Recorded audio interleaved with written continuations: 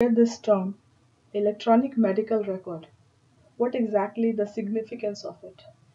An EMR, it is a digital version of a paper chart in a clinical office or in a physician's office, we can say. It contains the medical and the treatment history of the patient in one practice. It also allows a clinician or physician to track data over the time, we can say as a historical data. It can easily identify which patients are due for the preventive screenings, which is moreover your physical or the follow-up checkups. Check how patients are doing on certain parameters such as blood pressure reading or vaccine monitored and improve overall quality of the care within the practice.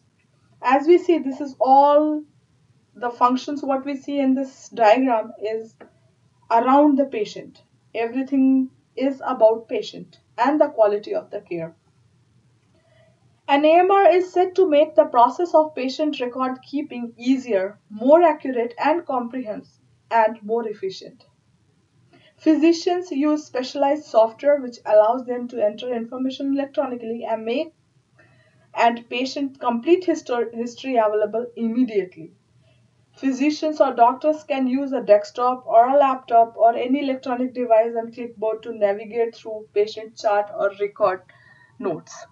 Let's look into what additional things what exactly the benefit we get out of it.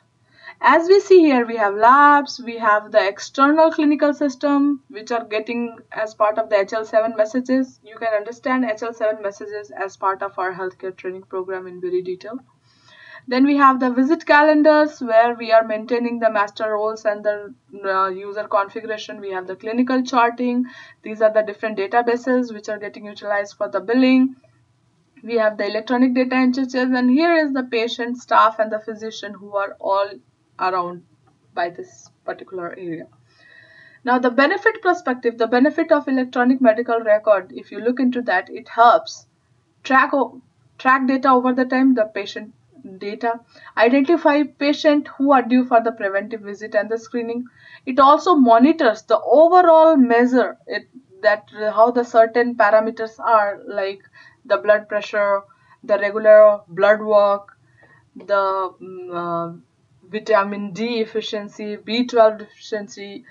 So it helps, all these type of information helps you in overall improving the quality of the care, and that's the whole idea of having the EMR. And I think that's it pretty much for the EMR introduction perspective.